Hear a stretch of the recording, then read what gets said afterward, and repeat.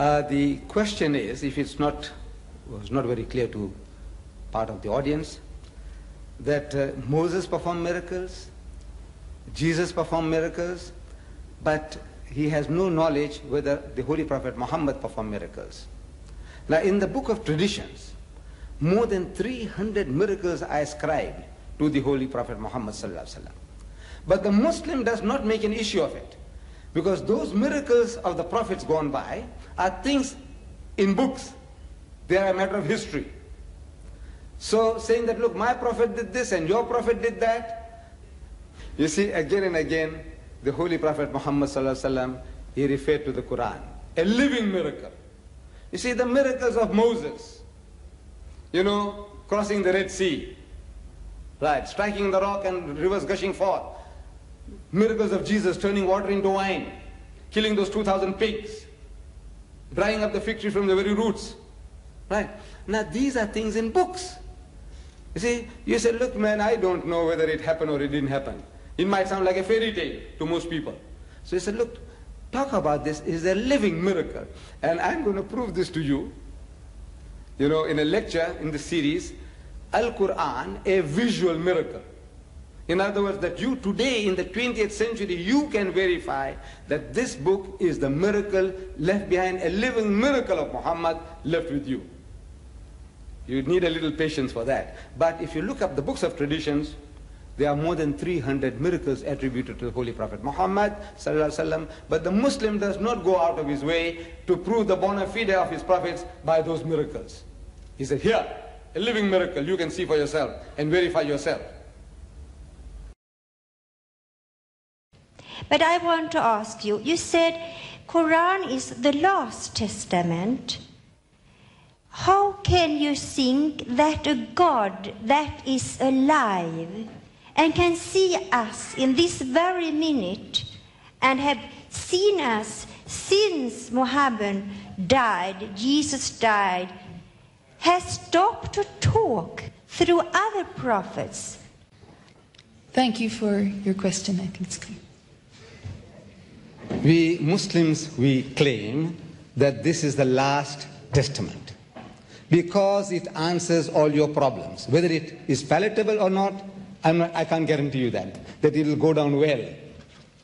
But it answers your problems. Now, this is what Jesus Christ had promised. You see, in the Gospel of St. John, Jesus Christ is telling his disciples, he said, I have yet many things to say unto you, but ye cannot bear them now. Jesus, God had given him guidance to guide humanity till doomsday. But the people that he was addressing, his immediate disciples, they were not fit to receive the message. So he said, I have yet many things to say unto you, but ye cannot bear them now. Howbeit, when he, the Spirit of truth, is come, he will guide you into all truth. For he shall not speak from himself, but what things soever shall he hear, that shall he speak, and he shall declare unto you the things that are to come. He shall glorify me, Jesus. Now, we say, who is the Spirit of truth? We Muslims claim Muhammad is that Spirit of truth, and we are prepared to reason with you.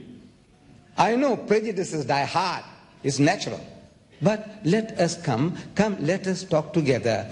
Let us reason together. The Bible says, come, let us reason together. The Quran says, Qul, tell them, Ya Ahl al-Kitab, O Jews and Christians, ta'alaw, come. Ila kalimatin sawa'in baynana wa baynakum. That we come to common terms as between us and you.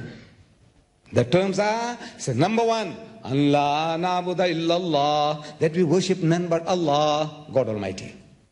Don't worship men, don't worship monkeys, don't worship elephants and snakes. Worship the one and only God that there is. As the Bible says, God is spirit, and those that worship him must worship him in truth and in spirit, not in form, shape or size. That is what the Quran is appealing to you. To the Jews and the Christians, come, let us get together on a common platform of worshiping the one and only God. And this book testifies that Jesus is the Christ. And in the first epistle of John, chapter 4, verse 1, it says, Beloved, believe not every spirit, but try the spirits whether they are of God. For many false prophets have gone out into the world. It continues, the spirit that confesseth that Jesus is the Christ is of God. This spirit, meaning spirit is synonymous there for a prophet. The prophet that says that Jesus is the Christ is of God. And this is the only faith after Jesus Christ, the only non-Christian faith which claims and speaks to the whole world that Jesus is the Christ. Who made us to say that? Muhammad. And your book says that whoever a prophet says that is so, he is from God.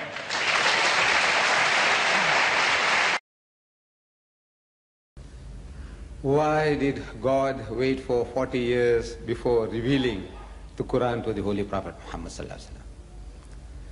Suppose the Quran was revealed to him at the age of 30. See, like Jesus Christ, he was baptized at the age of 30 in the river Jordan by John the Baptist. So he said, look, why 30? Why not at 25? And if it was 25, why not at 20? Why wasn't he born with a book in his hand? These are questions that you have to address to Allah. You see? As I said, the Quran is a book of telegrams. You remember? The Quran is a book of telegrams from Allah through His messenger Muhammad sallallahu alaihi wasallam. Now you have to send a telegram to Him, God Almighty. Ask Him, why did you wait till the age of 40 before you delivered this message to Him? It's not me, it's not in my hands. He chose Moses at the age of 40. He chose the other prophets, David at the age of 40. He chose Jesus at the age of 30. Right. That's His business. When the time is ripe, the message is given. With regards to greatness, you see, if you read, I don't know whether you're in touch with what is going on in the world today, a certain Michael H. Hart has written a book called The Top 100. The most influential men in history.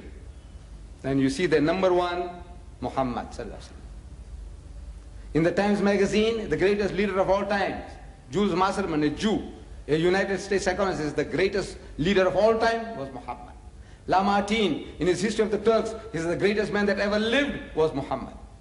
Why did God choose this man, at the age of 40? And why is he recognized today? In the lifetime, every prophet, you made a statement, I think that maybe you didn't know, you slipped out of your mouth, that Jesus was a great success. Muhammad had to make migration. His companions had to make 2 migrations to Abyssinia. Jesus was a great success. That is not true. You know it's not true. You know what was his end, according to the Christian, what they say? The man was killed on the cross. Is that greatness? Is that success? And all his disciples forsook him and fled. They left him in the lurch. All. 100% failure. And today, the Christian world are not following Jesus at all. According to that Michael H. Hart, he says that, you see, the honor for Christianity should be divided between Jesus and Paul. And actually, Paul is the real founder of Christianity, not Jesus Christ. So even as a religion, the religion that is carrying his name, Christ, Christianity, is not his religion. So I think, my son, you should check up these things, before making a statement to say, this man was more successful than the other. The most successful of all religious personalities is Muhammad, according to the Encyclopedia Britannica, edition, 11th edition. Most successful. Well, I don't know, nobody paid, I don't know who paid them, to write that down. I just asked you, what is truth? That is what Pilate asked Jesus, which he never answered. And I answered and asked you to know the difference between this is the question that Pontius Pilate asked Jesus. Sure. What is truth? And you read there, Jesus never answered that question. Sure. Right. I know. Now, if you want to know what is truth, this is what the Quran says. Al-haqqu min rabbikum wa la takun min al-mumtarin. The truth comes from thy Lord alone, so be not those who doubt. And this is the truth. That is the truth. The revelation of God. It is the whole truth and nothing but the truth. I agree This with is this it. Whatever God says is truth.